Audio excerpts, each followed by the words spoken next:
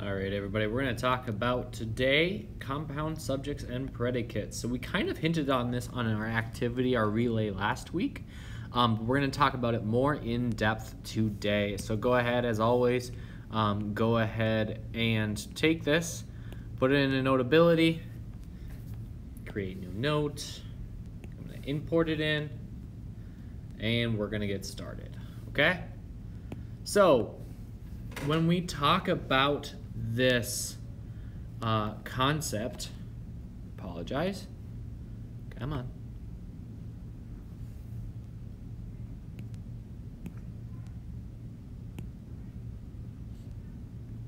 There we go. Okay, apologize that.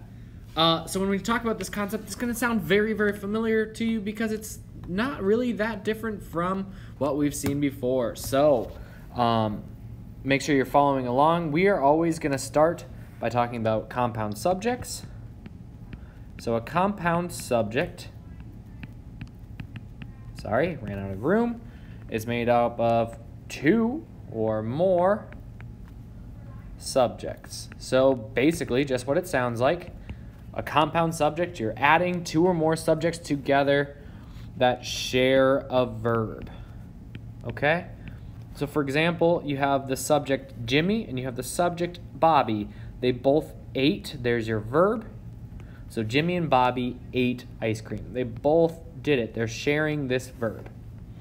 Okay?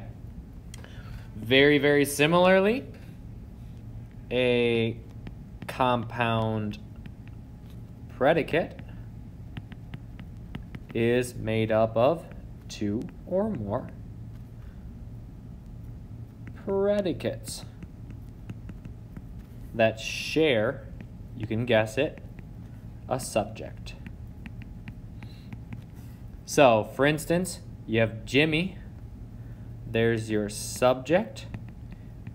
He did two things. He ate ice cream and then biked to the park. So he's doing two things at once. You have your verb ate and you have your verb biked. Okay? So what I want you to do is there is a one-pager in Schoology. Go ahead and click on that. Put it in into Notability. Fill it out. Then you're going to underline the subject of each sentence once and the predicate twice. And then you are going to tell me if they're fragments or sentences, okay? Don't worry about this part.